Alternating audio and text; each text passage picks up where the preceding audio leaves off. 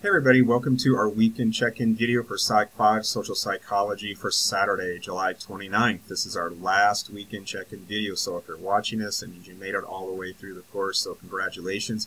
I know it's a real marathon to get through a summer course like this, kind of fast and furious, as I said early on in the semester, but most of you did just fine, as I knew you would. I've taught this course a number of times over the summer online like this, but also taught the course many times in the past, and most of my students get through okay. Not everybody passes with flying colors, but most people do just respectably fine, which is what I'd like to see. Let's get to just some comments here. First up is that your final exam score, your Unit 5 exam score, was posted there on Canvas, so do take a look at that. And along with that, I did post a final grades announcement there on Canvas as well, so do take a look at that announcement. I just kind of remind everybody that per our syllabus there, that your final course grade is determined by the number of points you earned out of the total possible points. I reproduced the grading scale for you that's found on your syllabus there. There's a number of point ranges that go along with each final letter grade there, so do take a look at that, just a reminder about that. And also, if for some reason you're like really close to the next highest letter grade, unfortunately the Canvas gradebook does not allow me to round it up. It just isn't calibrated to do that. So for example, if you're like an 89.5%, which would normally round up to a 90% or an A, the Canvas gradebook is not going to show that. It's going to keep you at a B. But do look at the total points that you have earned there and compare that to the point, final grade point ranges on your syllabus there. That's what I will use to determine what your final course grade is there. So despite what Canvas says, look at the points there that you earned and just compare that again to the syllabus there, and you'll see exactly what you're going to do. So I will just adjust that for you, because again, the gradebook just doesn't allow me to do that. I wish they would build that little feature in. Canvas has a lot of bells and whistles on it, but you would think something as basic as that would be built in, but it's just not, surprisingly, which is like really annoying, to be honest.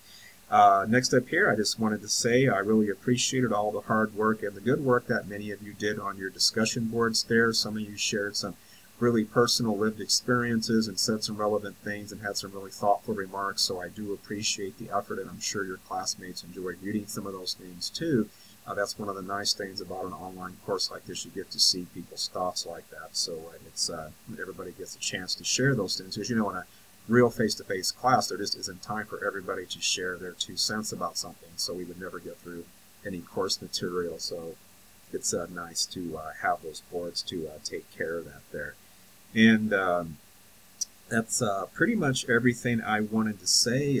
Good luck to you if you are finished with your coursework at Fresno City and you're going to move on or transfer to another school, so congratulations. And I know some of you are going to go in psychology because you've written me and told me about that, so it's a great field to be in. Psychology was created in the latter part of the 1800s to improve the quality of human life, which is a real lofty goal, but not always easy to attain, but it's something that we do because we are a science, and we do try to intervene and try to help folks in all sorts of ways, not just clinical, but also doing research, etc. there. So it's really a great field to go into, and you'll know those moments if you do become a professional in our field. You will know those moments when you've made a difference in somebody's life, and of course you can't buy those moments. It is something that you get to feel, and it really makes it worth everything that you had to go through to get your degree and earn all the work experience that you have there. You just gotta trust me on that.